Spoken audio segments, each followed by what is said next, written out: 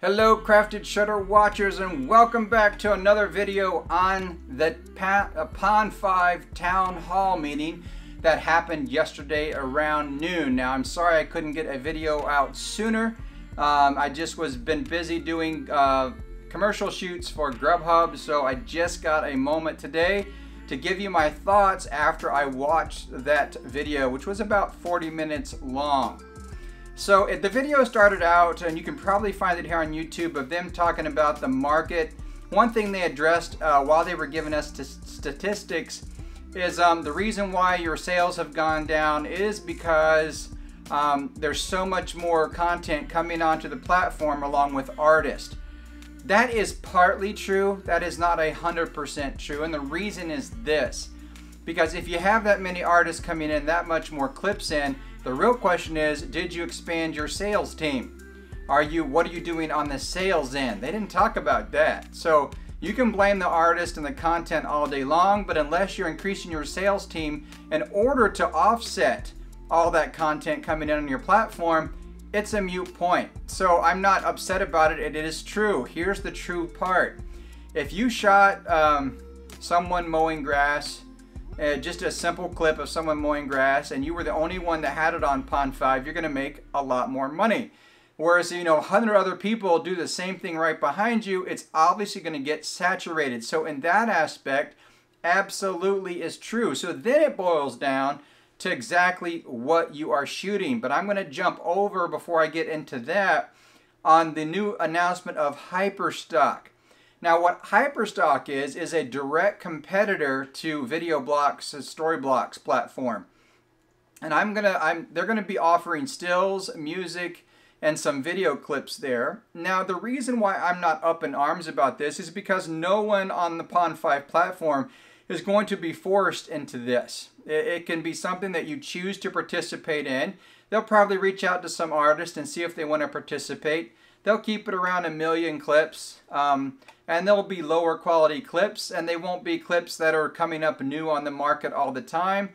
They can easily segment that out to that lower end group of buyers, because frankly that market is alive and well. So the reason why I had a bad taste in my mouth about VideoBlocks is because the way they lied to me and treated us, all of us, saying they were going to promote the marketplace, then lying, then trying to take our content and force us into a subscription model and all that. I didn't appreciate that, but I know that the market's going to segment into different sections. It's no different than cars. A Hyundai still drives you to the grocery store, and a Mercedes still drives you to the grocery store. So they both do the same thing, but you paid a whole lot more for the Mercedes.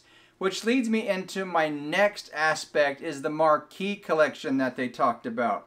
So between marquee and exclusivity, if you really want to focus on the high end of the market, then it's marquee shooting that you're going to have to focus on. What that is finding great locations, great models, and shooting the custom content briefs that Pond5 puts up under their contributor portal. And I have a video on that, if you look through my videos on that subject, that show you where the briefs are, how to use them, and I talk about that. It's really good information.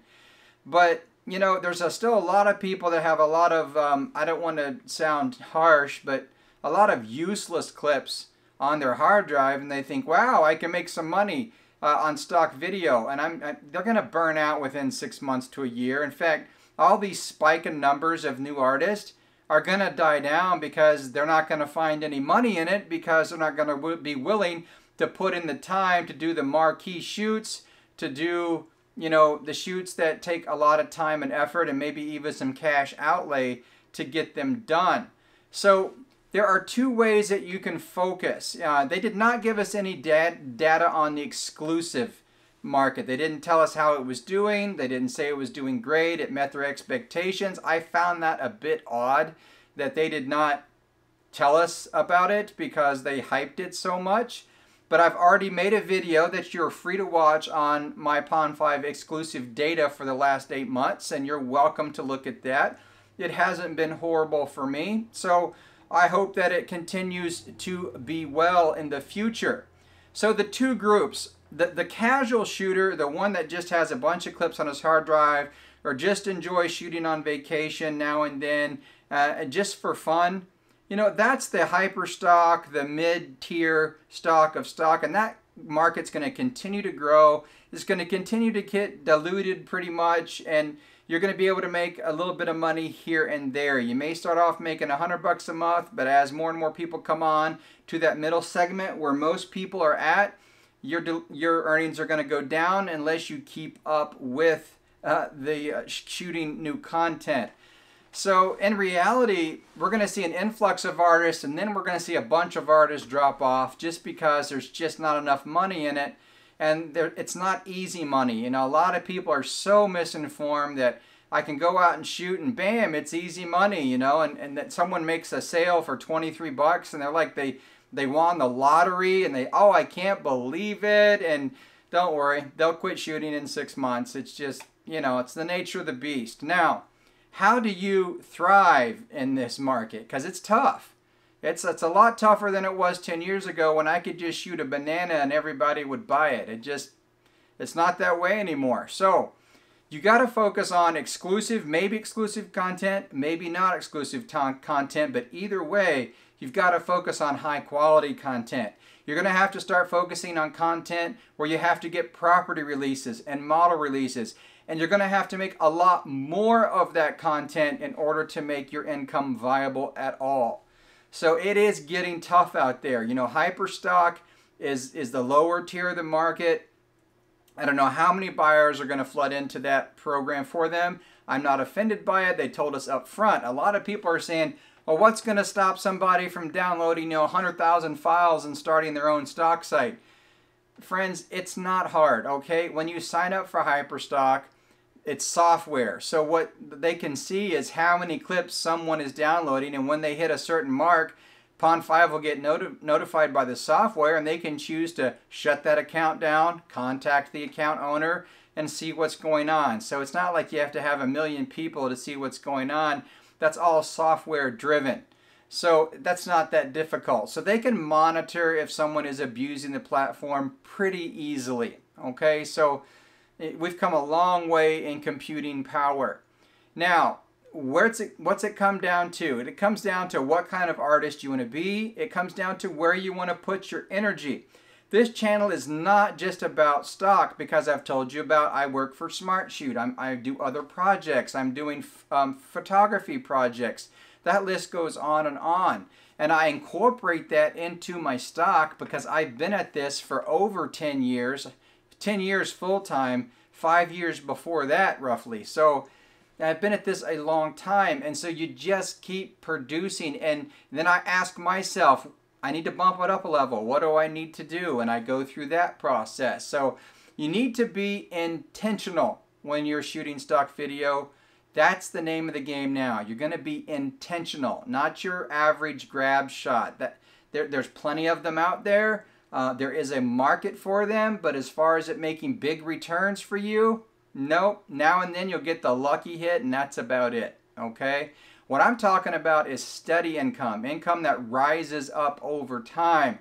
And that means the game changed, as the game has changed for me, and the game has changed for you. So it's a tough world out there, but it can be done. It can be done to supplement your income, or it can be done as an income if you're that dedicated to it. So that's pretty much what they're trying to say in the market. Is there's the lower market buyers.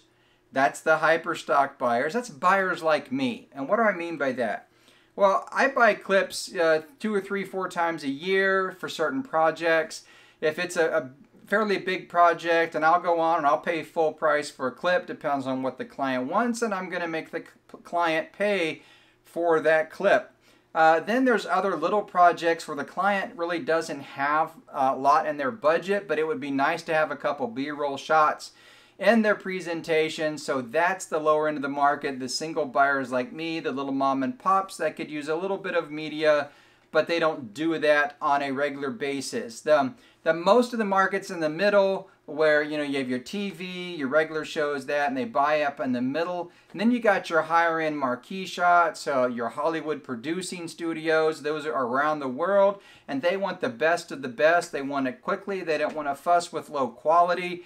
So there's kind of where the markets are at. Now, they didn't have to show a graph to tell me this. We already know this is where the market is at, because you can look at cars and see the same market. You can see the low-end cars, you can see the middle, and you can see the high.